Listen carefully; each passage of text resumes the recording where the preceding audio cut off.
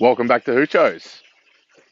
So today we're going to talk about reducing the temperature of your hydroponic system reservoir.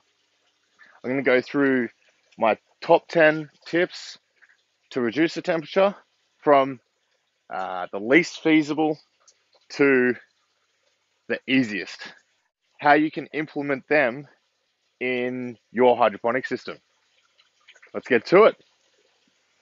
Tip number 10, water chillers.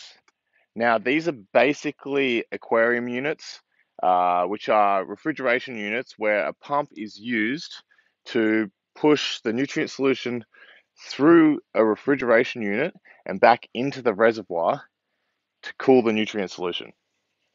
This would probably be my last ditch effort to cool my system, purely because the outlay for one of these machines is expensive and the running costs are ongoing. So, cooling anything is an expensive process when it comes to energy. And if you don't have unlimited energy, it's going to cost you a fair bit. So, the next method of cooling that we're going to talk about is using a cooling coil system. Now, this requires a large body of water, be it a dam or a pool or a house tank water system, where you can pump water through a copper coil in your hydroponic reservoir and then back into the water source, which will remove the latent heat in the nutrient solution and return it to a larger body of water. Now, this will only work if your larger body of water is cooler than your nutrient reservoir. Method number 8 is to run a fan across the top of your nutrient solution. Now, the reason I don't like this method is because it uses evaporative cooling to cool the nutrient solution. And as you evaporate the water, you actually concentrate the nutrients. So not only are the plants transpiring and concentrating nutrients, you are causing evaporation, and you may be getting a cooler nutrient solution, but you are raising the EC of your nutrient solution as a byproduct of that cooling. To combat this, we can use number 7 on my list of how to cool your reservoir, and that is by topping up your reservoir. Now, this is obviously a short-term solution, and it only works if your water supply is a decent amount cooler than the reservoir itself. It's also limited by the size of your reservoir. Method number 6, painting your reservoir. Now, painting your reservoir a lighter color is meant to reflect the light hitting the reservoir and reduce the heat transferred to the nutrient solution within the reservoir. Now, the reason I don't like this solution is because you are only reducing the heat transferred into the reservoir, and you're not trying to stop the heat before it has a chance to transfer into that reservoir. So, painting your reservoir is not as effective as the next method. Method number 5, cladding or shading your reservoir. Now, it's really hard for me to get a decent shot of my reservoir because there's so many things in the way of it. We're on the southern side right now, which doesn't get any sun at all, and I've still got full cladding, and the grow bed is shading the top, and all of the plants are growing over the top. This is the point in the video where we get into the methods that I would highly recommend using.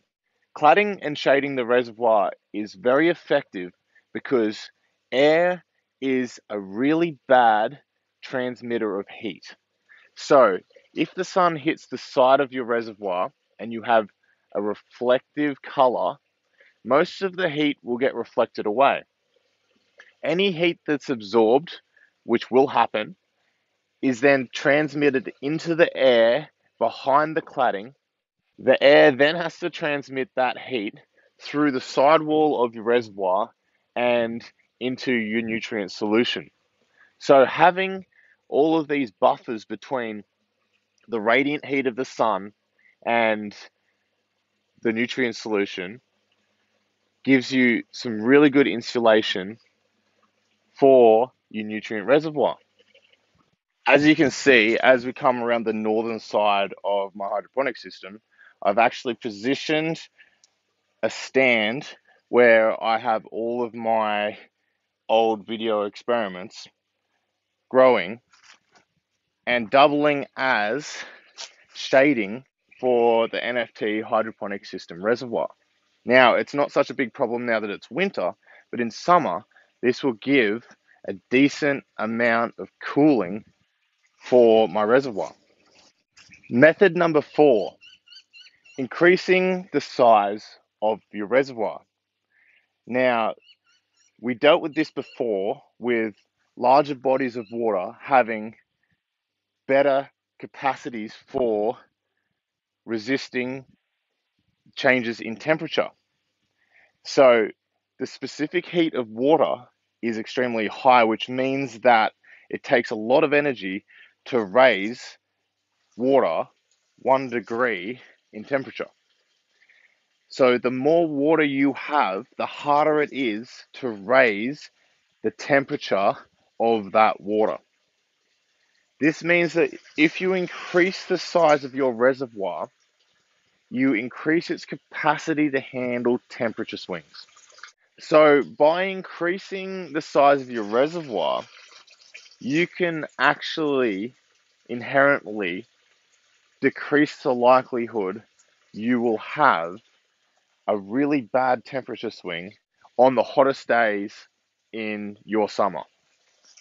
Method number 3, burying your reservoir. This takes advantage of both shading, and it also lowers the temperature of the nutrient solution to the ground temperature of the area that you live in.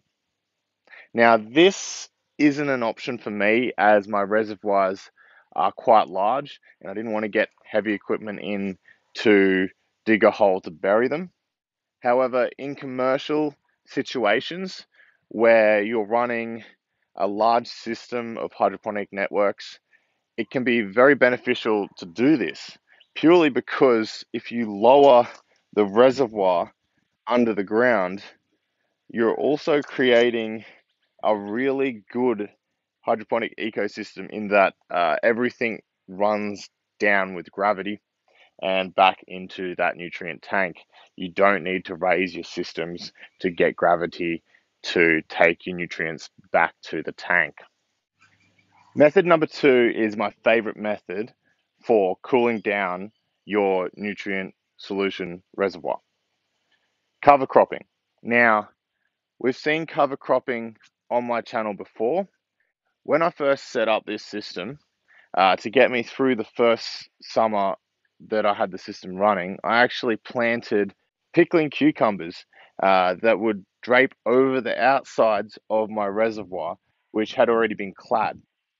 The reason that cover cropping works so well is that transpiration on the surface of the leaves of the plants causes evaporative cooling that not only reduces the temperature of the leaves of the plants, it also reduces the ambient temperature around the leaves of the plants. Not only does it reduce the temperature of the air around the reservoir, it shades the reservoir, and rather than using those evaporative cooling techniques that we discussed earlier, this form of evaporative cooling actually increases the production of your system in general because the plants are doing the transpiring and in so transporting nutrients into the cells in their tissues and creating more plants, which is the entire point of hydroponics. And my number 1 piece of advice is to incorporate all of those techniques, especially the last 4, into the solution to reducing the temperature of your nutrient solution. Now, the combination of shading, cladding, burying, and cover cropping will reduce the amount of heat that gets to and stays in your nutrient solution, and will therefore allow your plants to achieve the optimal temperature in their roots. I hope you enjoyed this episode of Hoochos. If you liked it, give me a thumbs up for the algorithm. If you haven't already, subscribe for more. Happy hydroponicking.